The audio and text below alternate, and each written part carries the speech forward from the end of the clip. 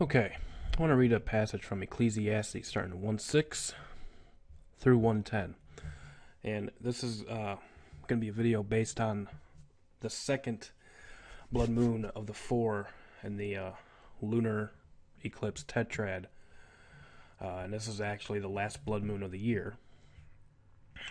And the other two will culminate in 2015. Now,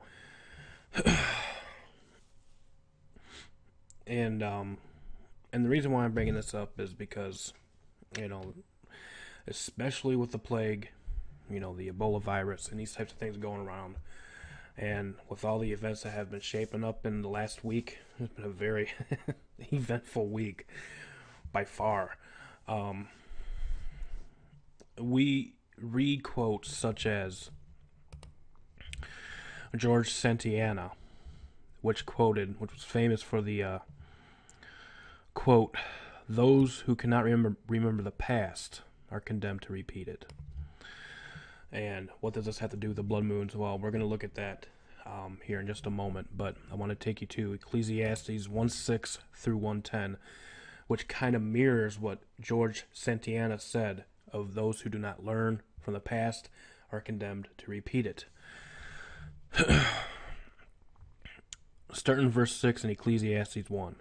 The wind goeth toward the south, and turneth about unto the north. It whirleth about continually, and the wind returneth again according to his circuits. All the rivers run into the sea, yet the sea is not full. Unto the place from whence the rivers come, thither they return again. All things are full of labor, man cannot utter it. The eye is not satisfied with seeing, nor the ear filled with hearing. The thing that hath been, it is that which shall be, and that which is done is that which shall be done, and there is no new thing under the sun. Is there anything whereof it may be said, See, this is new? It hath been already of old time, which was before us. Okay. I came across this Facebook post entitled "Red Moon Rapture." Okay, now I'm not a supporter of the rapture, so I'm going to remain neutral on that subject. This is not what this is about. But the author of this page here did some digging and found some very interesting things. Okay, and I'm going to go over this with you. But before I do, I'm going to play you this video from Dabu 7. Basically explains when the blood moon is going to happen and how it's going to be viewed. Now, if you notice carefully, the dark shaded area is where the blood moon is not going to be visible, which is basically the Middle Eastern region, Africa, parts of Russia. It'll be mainly visible in a lot of your Western nations, such as Australia, pretty much all of the U.S., and these types of things. So basically, your Western, your Western nations, if you like, except maybe for the fact of the UK and Ireland and these types of things. So, but the thing is that it's very interesting because it is the Western Church that is, I believe personally, the most lukewarm. It is the Western Church that has had all these doctrines creep in that you see making so much money these days. It is the Western Church who is basically also mainly in America, which has followed suit into a 501c3 status, which is basically yoked up with the government of the U.S., which in turn is essentially, I'll have to go into it in another video, the beast that rises up out of the earth, which makes an image to the beast, which is Rome. Okay, so that is very interesting when it comes to the aspect of where this blood moon is going to be visible, and the other two as well is mainly going to be visible in the western part of the world. So, what do we have here? Well, let me go into this.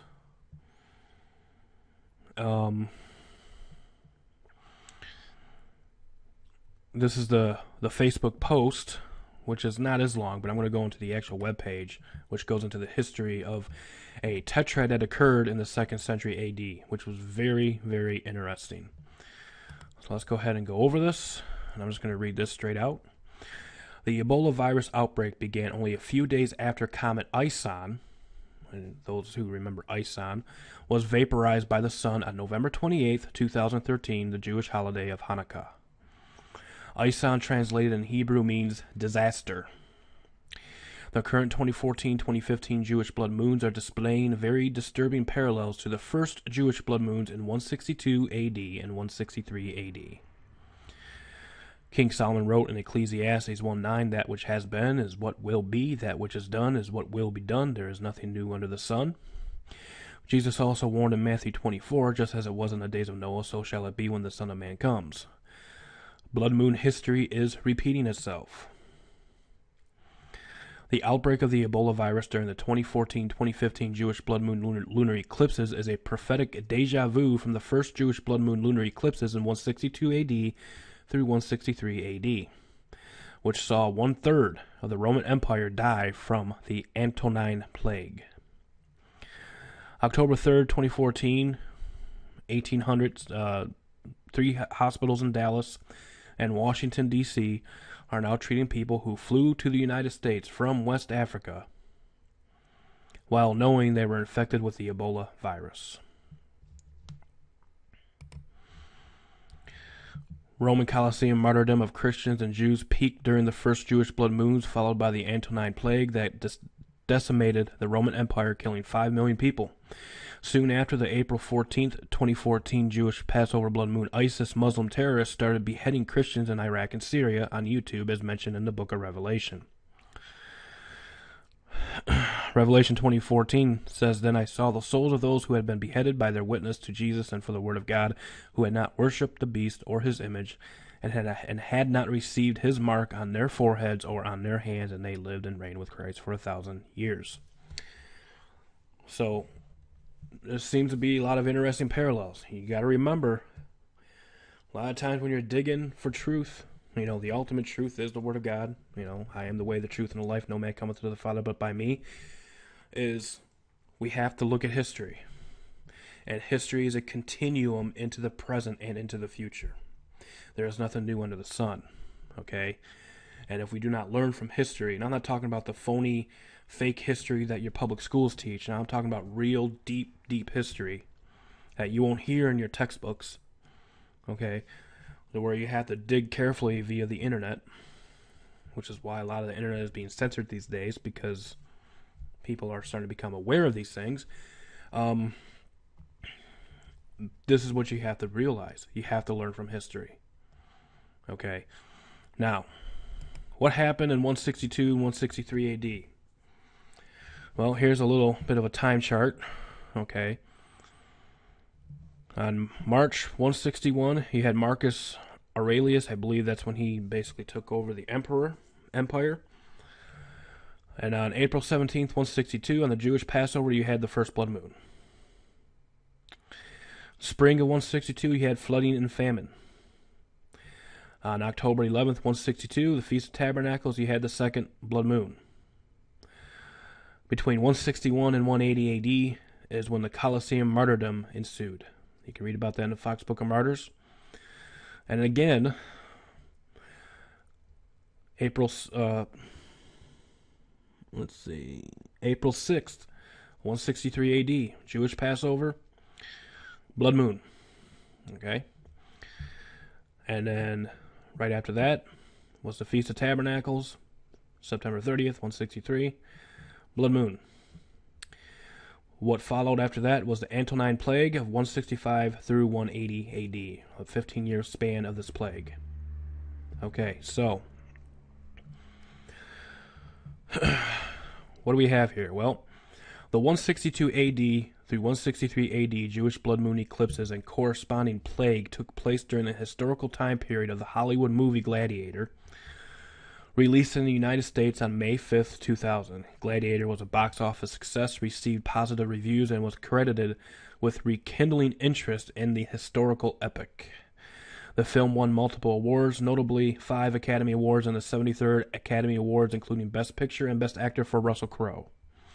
Christopher Harris starred in the role of Roman Emperor Marcus Aurelius, which Hollywood chose to portray as a George Washington figure who was a very good ruler. The movie was very inaccurate from a historical point of view. Fox's Book of Martyrs states that the greatest time of persecution in the Roman Empire coincided with the reign of Emperor Marcus Aurelius and the occurrence of the lunar eclipse in 162 to 163 AD. The truth of the matter is Emperor Marcus Aurelius was the most ruthless and brutal Roman emperors in the history of Rome. The Tiber River, which flows through the city of Rome, flooded its banks in the spring of 162 AD, killing most animals in Rome and destroying much of the city. A severe famine resulted. In 165 AD, a plague broke out which was responsible for killing 1/3 of the Roman Empire, including 2 emperors. The Antonine Plague of 165 through 180 AD was also known as the Plague of Galen, who described it was an ancient pandemic brought back to the Roman Empire, hint hint, by troops returning from campaigns in the Near East. The plague began shortly after the first Jewish blood moon lunar eclipse in 162 to 163 AD. There is a documentary called Rome's Revenge that was produced by Forerunner Chronicles. I'm going to link that documentary in the description box below to where you can watch that, where how the United States parallels the Roman Empire in so many ways. Again, there ain't nothing new under the sun. All right? You know, watch that documentary and then look at what's going on. Again, let me read this here. Again, the Plague of Galen, who described it, was an ancient pandemic brought back to the Roman Empire by troops returning from campaigns in the Near East.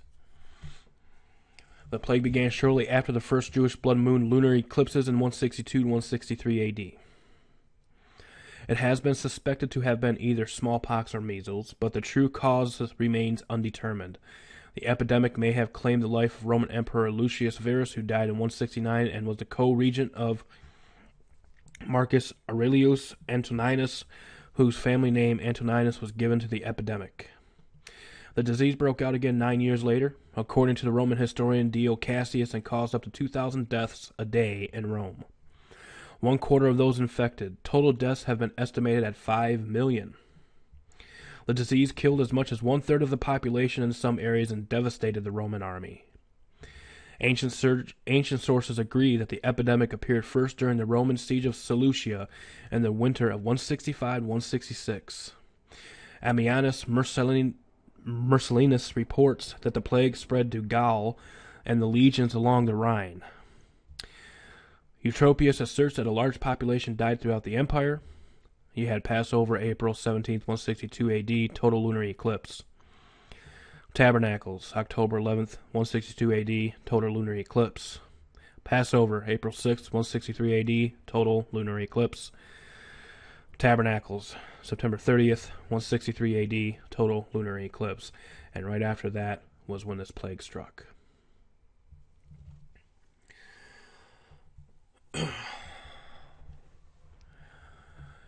So, I'm going to play this video here real quick.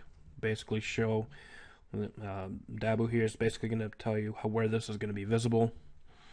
And this is the last blood moon of 2014. We have 2 more to go. So I hope this has been an interesting little piece. So it is something to pay attention to. Again, history does repeat itself. Am I saying it's going to be the exact same way? No, but again, it doesn't have to be. It doesn't have to exactly mirror what happened in Rome, but the similarities can be there. And there ain't no new thing under the sun. Learn from history, because those who don't are condemned to repeat it. Truth be told, truth be known. Stay safe. God bless. See you next time. Bye-bye. This is an update to the Blood Moon Tetrad that began this year.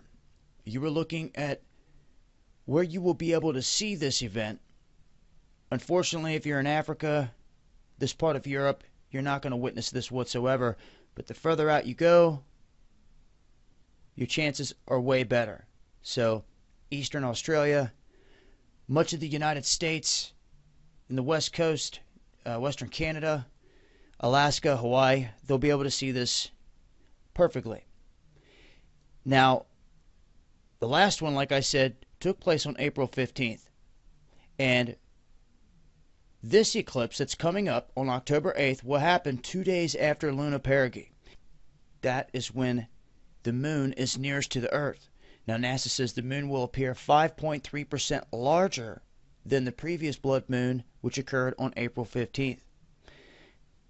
Now, like I said, this eclipse marks the second in a series of 4 lunar eclipses in a row, known as a tetrad.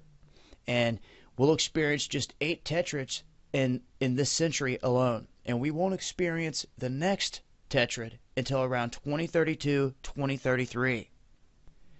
So just wanted to do the update, let everybody know that maybe was not aware that we are coming up here on the 2nd. And the one after that will be back around again in April. I did happen to catch some good shots of the Harvest Moon event here recently, and hopefully we'll get some good images of this event coming up as well. Granted, we have clear skies. I'll leave a link. Till next time, it's been Dabu7.